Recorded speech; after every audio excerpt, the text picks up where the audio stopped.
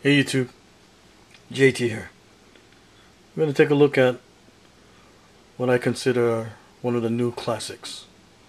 And just like the movies. There's a cold steel Trailmaster. Beautiful big knife. I remember these were around from the beginning. That's why I call it a classic. Now you got the Espada series, Spartan, AK-47.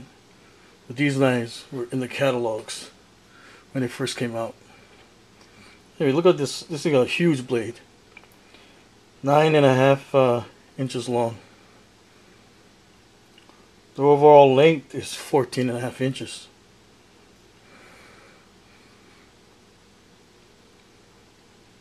Look how thick the blade is. 5/16 of an inch. A little over a quarter inch thick. Weight 16.7 ounces. So the brass guard. Fittings. Nice contrast to the handle.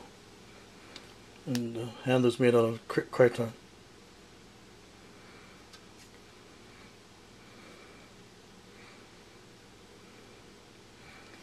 Comes with a leather sheet.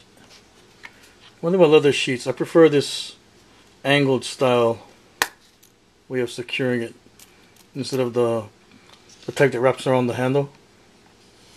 I feel it just looks better and you can unsnap it faster.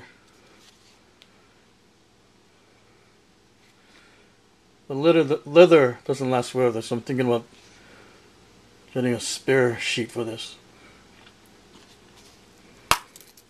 MSRP $239.99. I got this from Young Guns here in Hawaii. They had it marked at $209.